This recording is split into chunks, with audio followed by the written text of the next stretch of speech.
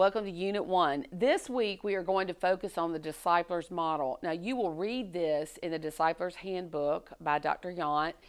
So you should have already read it and understood a bit about it. I do want to go back through it a little bit here and just introduce it to you again.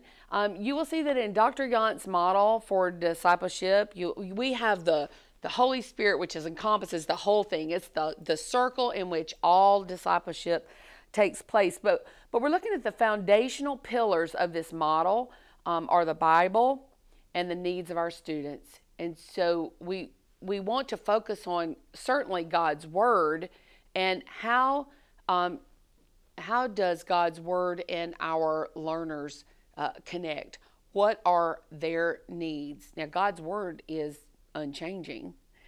People's needs often change, but we need to look at the needs of our students and then look at the Bible as well, because if you have a group of very seasoned, mature Christian, their walk with Christ is a bit more mature. Their learning needs are different. Their understanding of God's Word is different, and so you need to understand the needs of your group as much as possible when you engage in a learning experience with them. So that's the foundational stones, the Bible and the needs of your students.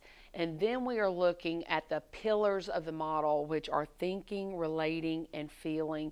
And as you will see as we study this this week, we need to have a good distribution, if you will, among the thinking, the relating, and the feeling. If you get too heavy in any one of those areas, you can have a class that is skewed in a direction that is not the best learning experience for your students, but it can border on too much in the thinking area. It can become real dogmatic, a very unfeeling, and not connecting to students emotionally. On the other hand, if you focus too much on the feeling, then you just have a therapy group and you're not really looking at the consistent, solid foundation of God's Word.